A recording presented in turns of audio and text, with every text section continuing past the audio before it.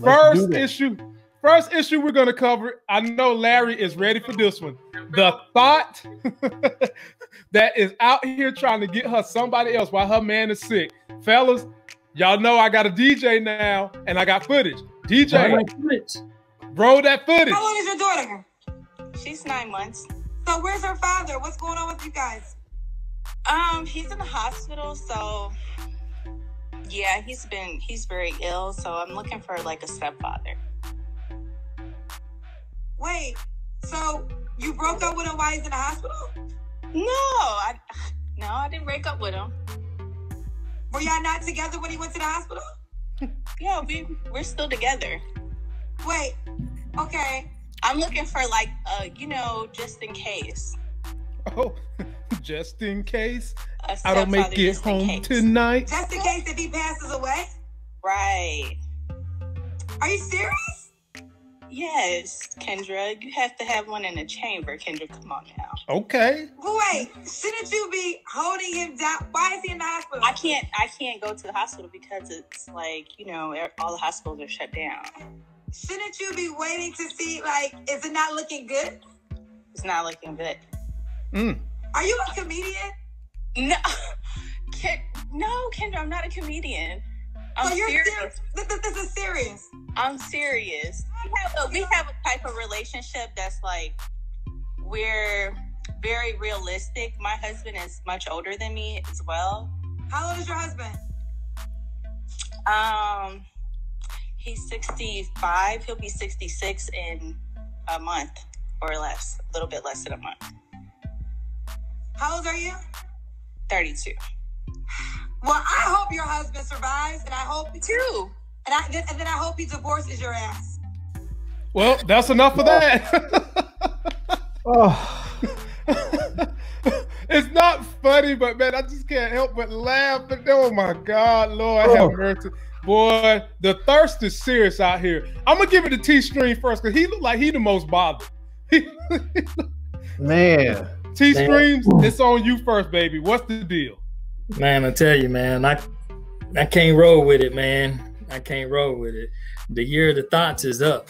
You know what I'm saying?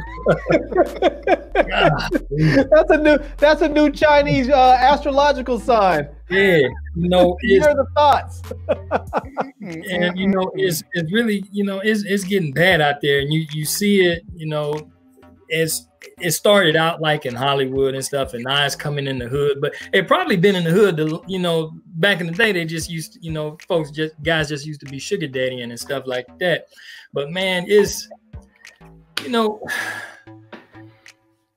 don't even know. I really don't even know what to say about old girl. She, God bless her soul. Larry, get in there, man. Larry, get in there. T-Streams want to be nice today. Get on in there, Larry. Yeah. This is the thing. This is one of those things when women get mad and say, "Oh, dudes are just dogs. They just use us," because we realize what our position is. We realize when we're 65 and we're with a 30-year-old girl that she just wants us for our ends, and that's it. So as soon as we lose interest, cool, dump and move on, and that's it. And don't feel bad about it. She's using this dude. She probably told this dude all the time, "Oh, I love you. You're so special. This age difference doesn't really mean anything. Yada yada yada." It's all a bunch of BS. She wants someone to take care of her. She probably had that baby on her arm so that she can be taken care of. That's probably not even a baby. That's probably just a paycheck with eyes and ears. I mean, but in all seriousness, that right there is truly offensive. I mean, you have the dude that's in the hospital with COVID, and she's up there talking about she's trying to find a financial replacement for dude. I mean, I really do hope that dude recovers, and then he's just like, "Deuces, I'm out. Take your shit and be gone." I hope if they are married, I hope he has a airtight friggin' prenup and she gets tossed.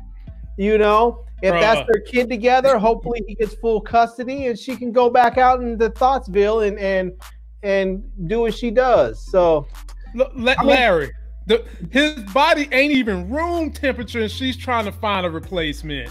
Now, she did say, you know, I always have to play devil's advocate. She did say they had some kind of an understanding. However,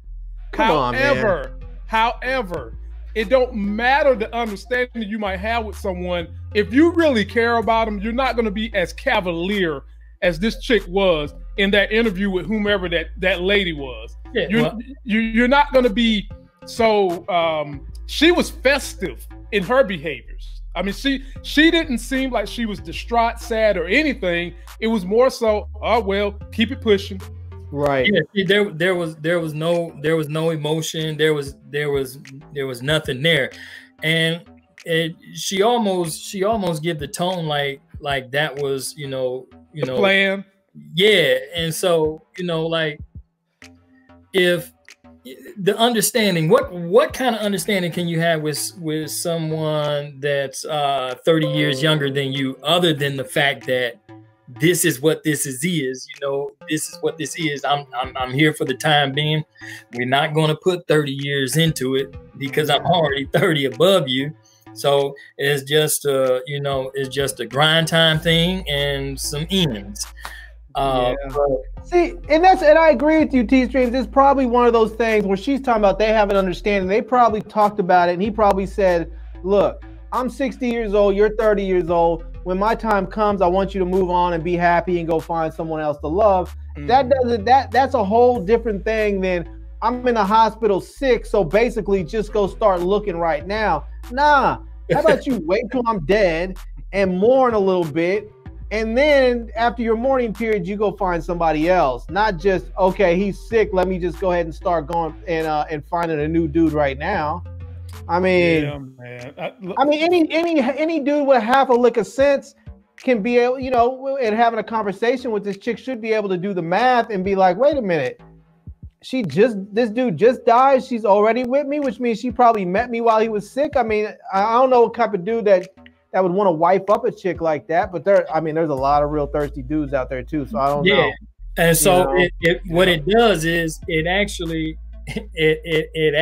puts some cheese on the thirst trap, because the average Joe, now that this is all out, the dude with the common sense, when he approaches her and he's made aware of this, he's not trying to be the replacement, because then if he's the replacement, then he have to look forward to his replacement. Right. And so, it's gonna always be that one person that's like, I don't give a damn, I'm just trying to cut. And they think they're going into it with this I'm gonna get the last laugh type deal on each other, and they both end up playing the fool. Right. Yeah. And this is, and I'll say this, I think this is a direct result of, don't get me wrong, because I know that I'm probably a few years older than you guys a little bit, but this is a direct result of some of the culture that has come up from probably like the last 10 or 15 years, where you had this whole stripper mentality thing, where people like, I think it was, who was it, T-Pain that came out that song, I'm in love with a stripper. I mean, it's like this whole idea that, oh yeah, it's okay to be a thought, it's okay to be other woman, it's okay to be a stripper, it's okay to be a prostitute, it's okay to sell your body if you're trying to, if there's an ends to this mean, if you're trying to get a ends to means, whatever. And so I think you end up with women who are basically just living their life like that. They're out there literally selling themselves, and they're not thinking of themselves as prostitutes, because they're not on a street corner or selling, posting ads on Craigslist or something. But they're basically operating in the same space as a sex worker. They're just basically selling their body for sex. They have any kind of emotional attachment or anything else with the person they're with. They're simply supplying this person with sexual favor, and in exchange, this person is taking care of them financially. I would say, if both people are in for that, hey, let them do it. But to go a little deeper on what Larry said, it ain't just prostitution, sex workers. This is something that has been being taught to people since they came over here on a boat and saw Christopher Columbus. You get with a man who has security so he can take care of you, whether you love him or not. You just be the best mother to his kids, the best homemaker you can to him, and you just deal with whatever he wants you to deal with. It seems like the roles are reversing now, where women are on the tail end of this thing, getting me a rich man. They on the Anna Nicole end, where you get someone who's so damn old, he puts you on his insurance policy, and he is 3 steps away from kicking the bucket. Right. So, and I'm going to careen from this one thought to another thought. But before I do that, please go to shoplifegains.com. You'll find beautiful Michelle Obama t-shirts in there. This one comes from my boy, James B. He know who he is. Christmas colors, because my best Christmas wish this year would be Joe Biden picking Michelle Obama to be vice president. And that would be my favorite Christmas wish come true.